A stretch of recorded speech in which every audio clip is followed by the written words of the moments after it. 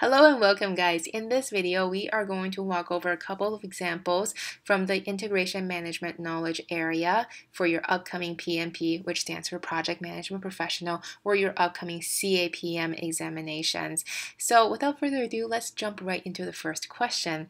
So Larry is a project manager working on an internal project that is meant to improve his company's working conditions. He is currently on the project's planning phases. He is confused as to which knowledge area can help him make choices about tailoring the processes to meet the project objectives. He's turned to you for help. Which knowledge area will benefit him the most for this process? Purpose.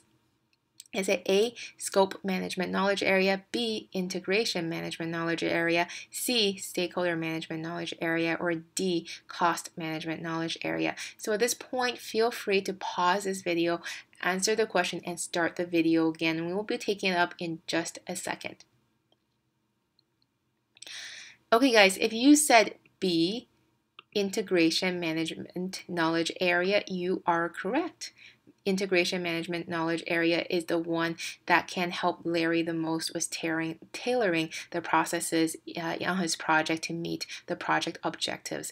Integration is where you integrate all of the different things that's going to happen on your project into one place so that the project delivers upon its promise, it delivers upon its deliverables. Now let's move on to the next question.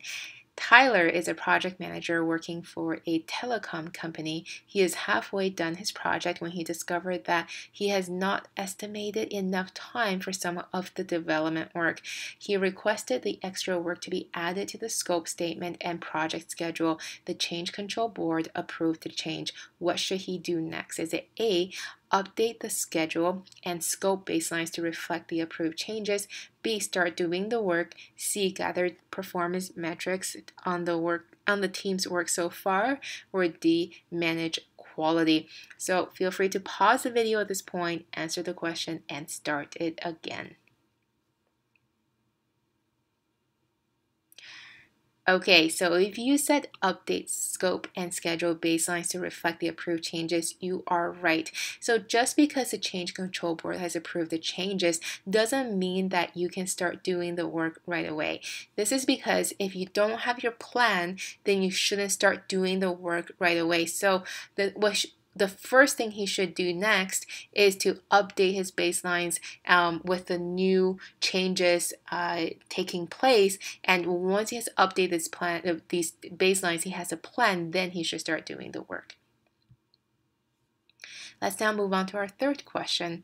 Michael is a project manager working on managing the knowledge management within his project. To do this, he hired an interim PMO resource to capture and document the knowledge that the project team and other stakeholders have. In addition, he is able to collect any emergent knowledge and instantly record them directly into the knowledge base. The captured knowledge is considered to be, is it A, tactic, B, explicit, C, complex, or D, both tactic and explicit?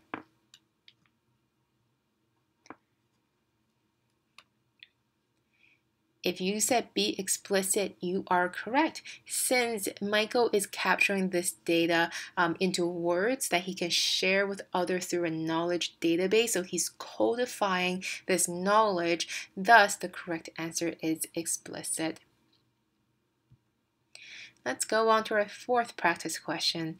As a new member of an organization, Olivia is hired as a project manager for a new project and has asked her team to assist her in gathering data about different stakeholders. She has done this to understand their level of influence across the organization.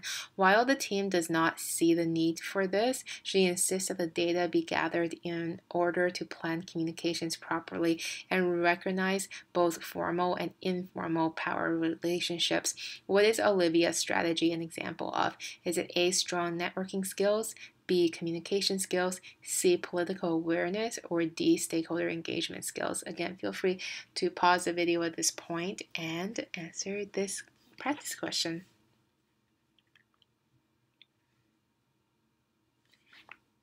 If you said C, political awareness, you are correct.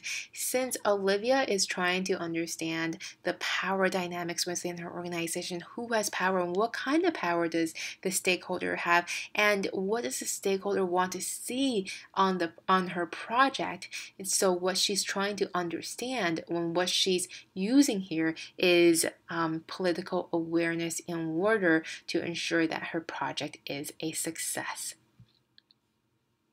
Now let's move on to our last example for integration management knowledge area.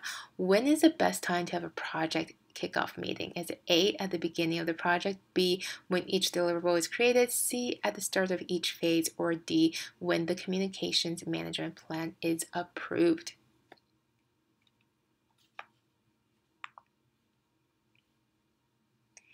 If you said C at the start of each phase, you are correct. So it's best to have a kickoff meeting whenever you begin a new phase, not just at the start of the project, because if you are on a very long multi-phase project, that might not be sufficient. So it's best to have a kickoff meeting whenever you start a new chapter or a new phase of your project. So I hope you found these practice questions helpful. Be sure to check out our other videos on practice questions from other knowledge area for in the PMBOK 6th edition guide. And be sure to like this video and comment below with what answers you have gotten, or if you have any questions about any of these questions that we have covered. Thank you for joining us today, and we hope to see you soon.